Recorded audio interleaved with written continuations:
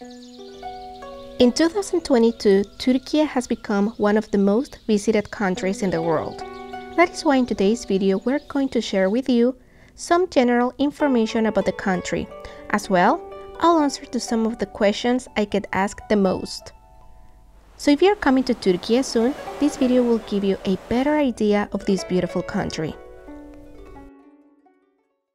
But before we start with our video, we invite you to check our two digital booklets, The Best of Istanbul and Cappadocia and The Best of Turkey, where you'll find useful information on where to stay, where to eat, how to move from city to city, and other suggestions that we do not share on our social media. You may find the links in the description box and pinned comment. The official currency of Turkey is a Turkish lira, and as of October 11th, $1 is equal to 18.60 Turkish lira, or €1 is equal to 18.07 Turkish lira. US dollars and euros are well accepted at the most touristy areas of the country. However, we always recommend paying in the local currency. This is for better prices. To exchange your foreign currency in Istanbul, the best place is inside the Grand Bazaar. For more information on the exact place and comparison with other areas, you can check this other video.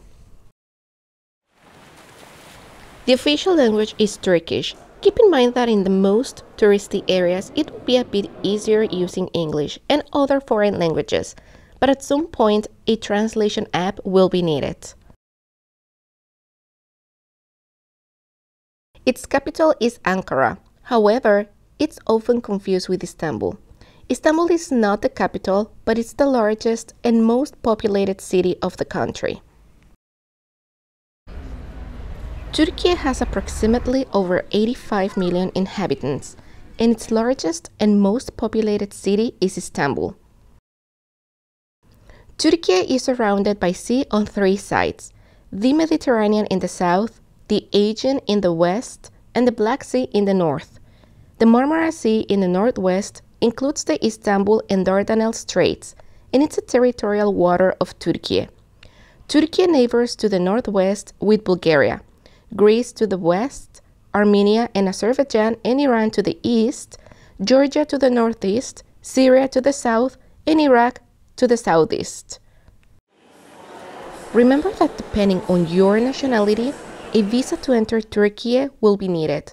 Some nationalities are enabled to get an online visa, which is quite easy and quick to obtain.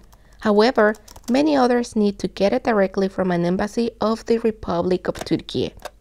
If you want to know if your nationality requires a visa or not, then you can watch this other video where we show how to check it directly from the official website. The best time to visit Turkey fully depends on each person's preferences.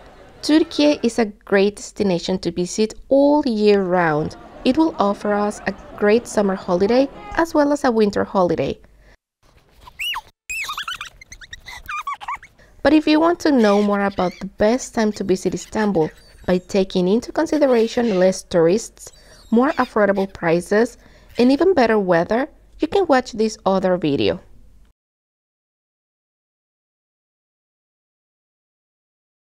Turkey is a very diverse country where we can enjoy stunning landscapes from turquoise beaches along the Mediterranean and Aegean regions, unique landscapes with unbelievable rock formations that seem taken from a fairy tale, some of the greener areas of the country located in the Black Sea region and where the famous Turkish tea comes from. But some of the most visited provinces for every first-timer are Istanbul, Bursa, Nevşehir, where we can find Göreme and Cappadocia region, Denizli for Pamukkale, Izmir for Ephesus, and Ankara, the capital of the country. However, there are plenty of other less visited provinces that worth a visit.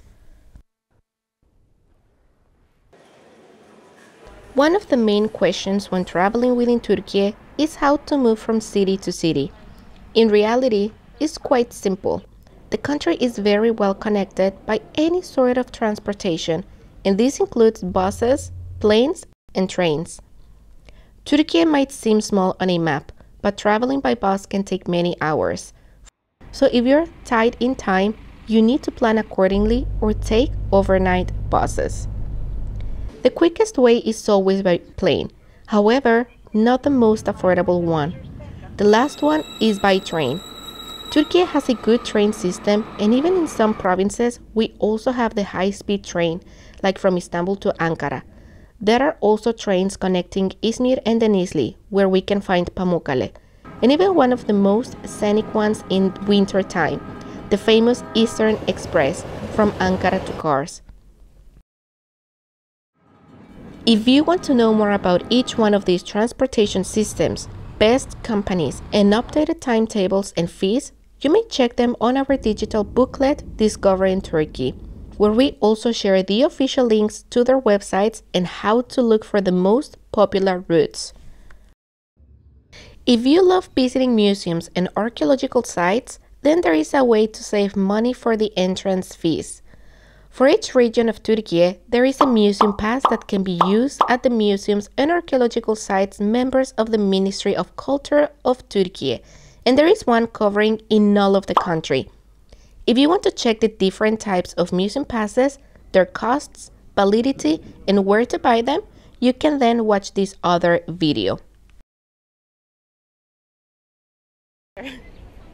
When it comes to visiting Turkey just as a tourist, it's quite affordable compared to many other countries. However, in recent months and due to the unstoppable inflation the country has been suffering, now it's not as affordable as before, but still it's a budget-friendly, especially when having US dollars, euros, or pounds.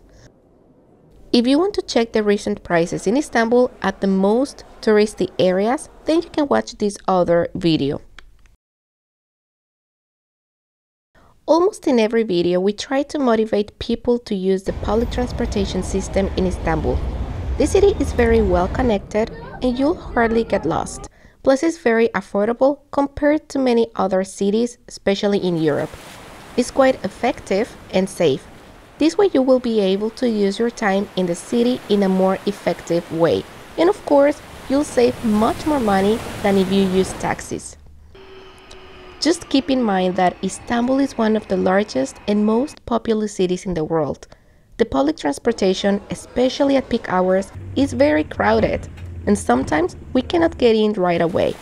Also, people living in the city use it, not only tourists, so it's normal for it to be packed at peak hours. That's also part of traveling, right?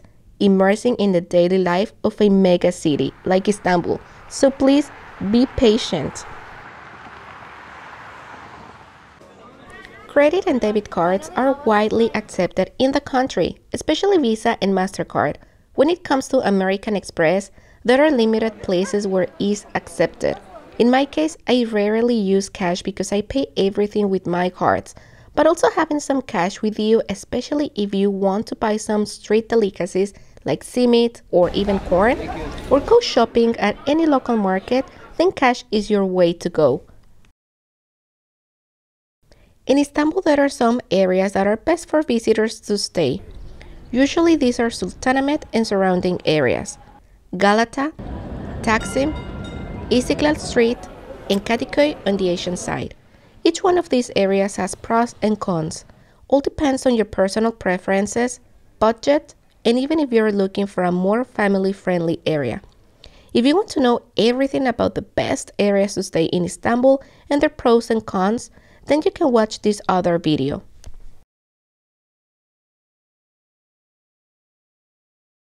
Generally in Turkey, us women can wear whatever we want, especially in the biggest cities like Istanbul.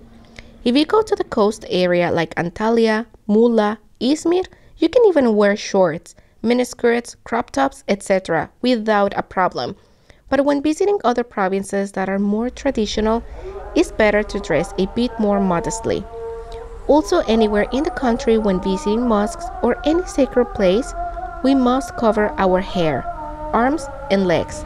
Other than that, you don't have to worry about what kind of clothes to bring. Now that you have a better idea of the country, you can plan your trip accordingly. If you enjoyed the video and found it useful, please give it a thumbs up and subscribe to our channel for more videos like this every week. See you next time. Bye-bye.